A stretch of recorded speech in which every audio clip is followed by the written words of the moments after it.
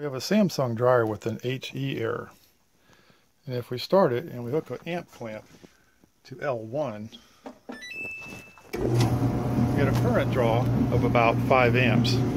Now if we hook that to L2, we get a current draw of about 14 amps.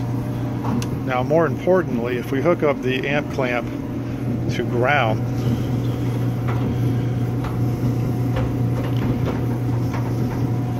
you're going to get a current draw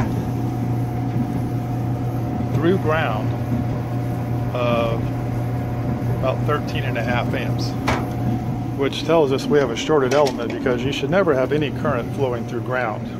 That's just there for safety reasons. So obviously, return path through the element, part of the return path is going through ground. And this is a clear indication of a shorted element.